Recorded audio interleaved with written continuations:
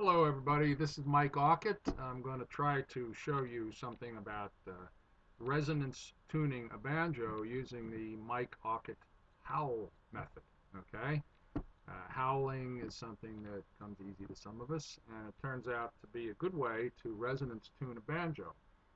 Um, Actually, there's going to be two parts to this. First, we'll resonance tune the head, and then we'll resonance tune the air chamber.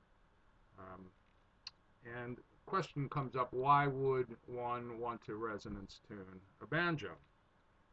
Well, as I'm sure all banjo players will appreciate, we might want to resonance tune it because it would make it louder. Just kidding, just kidding. Um, but it will ideally give a color and a warmth to the tone that it doesn't have if it's not resonance tuned. What is resonance? Resonance is the frequency at which something naturally vibrates, and a lot of things have a very distinct resonant frequency. A bell, glass of water, a musical instrument. Nice thing about a banjo is you can adjust that resonant frequency of the major vibrating part of the banjo, which is the head, by tightening or loosening these nuts. And you can do that with a wrench, a head wrench like this, or you can get a socket wrench and get the right size socket on it. I like to use a drum head tuner because it allows me to get an exact measurement or fairly precise measurement of the torque on each nut, and that allows me to get all of them the same. This is a drum head tuner that I bought. It's got a spring in it, and when you twist it, it registers the torque.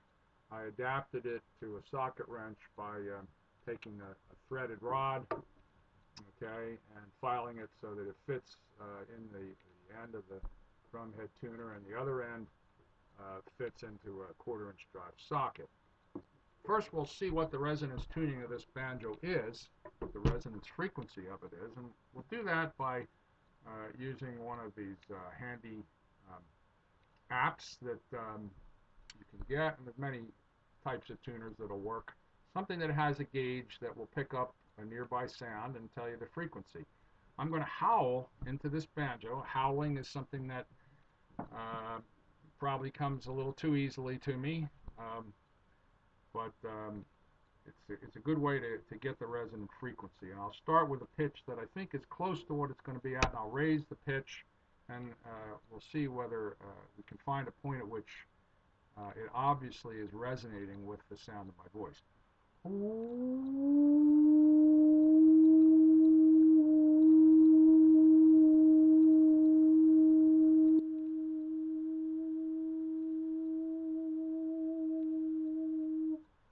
That's pretty much it. It's between an E flat and an E.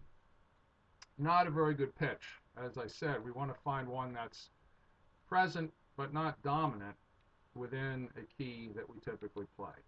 So in this case of this banjo, it probably would sound better if the resonance frequency was either brought up to E or down to E flat.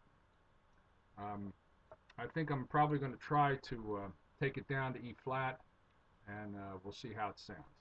The goal is to lower the tension on the head so that it resonates at an E flat. And it's a little hard to bring a tension down on a head. It's easier to bring it up, and in a typical case, if you haven't tightened the head on your banjo for a while, you'll be bringing it up to the pitch that you want. In this case, what I decided to do was back off all the nuts, let the head relax for a while, and then bring it up gradually to get it to the E flat. It's analogous to tuning a string on an instrument. It's easier to bring it up from a lower pitch than lower it from a higher pitch. So what I'm doing is systematically tightening the nuts with the little torque wrench, and I'm adjusting them in sequence so that we do it evenly. I'll start with this nut, and then do this one, and then do this one, and this one, this one, and this one, and so on, and go around to bring it up in a systematic way. It's analogous. It's the same thing, really, as torquing the head on an engine, if you've done that. And I'm setting them all right now to 10 kilogram centimeters, which is the units that this thing has, and we'll see where we are.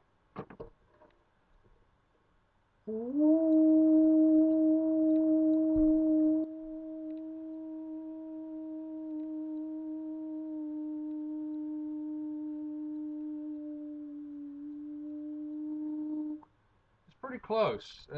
It needs to go up a little bit more. So we'll tighten them all systematically a little bit more and try to get it right into that E flat.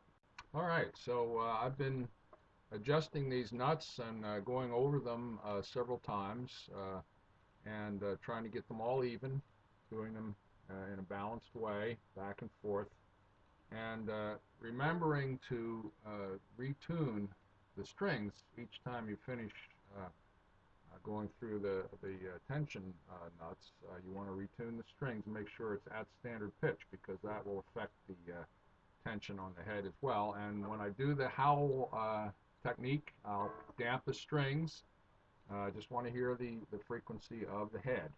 And I've got all these nuts at about 7 kilogram centimeters, and it seems to get us pretty close to an E flat. We'll take a look here.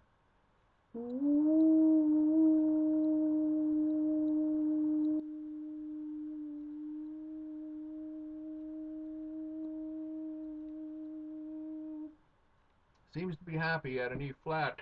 Let's hear how it sounds.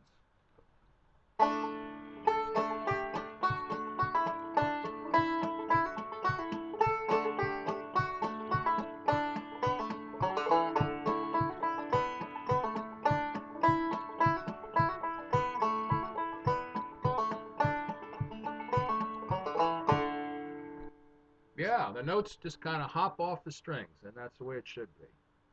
Resonance tuning.